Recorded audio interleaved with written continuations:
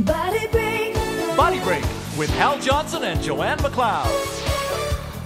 Oh, yeah. Senior hockey is one activity you don't play to get into shape. In fact, if you're not fit to play, you're more prone to injury. And in some cases, players over the age of 30 have actually suffered heart attacks. Unfortunately, some of these have been fatal. So it's important to make sure that your body is ready to play. Do what the pros do, off-ice training. It will improve your overall fitness, which in turn will help you in your day-to-day activities. Strengthen your total body and improve your cardio fitness. The goal is not to go from zero to overdrive with nothing in between. You don't necessarily need to be fit to do all winter activities. For example, snowshoeing, skating, and cross-country skiing are activities that can get you fit as you do it. Now start off slowly within your target heart rate range and pick up the pace as you improve your fitness.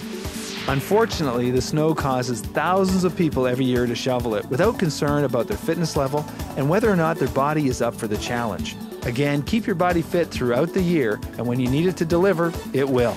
A heart rate monitor is your best defense against overexertion. It will let you know if you're exercising safely and effectively. I don't do any activity without one.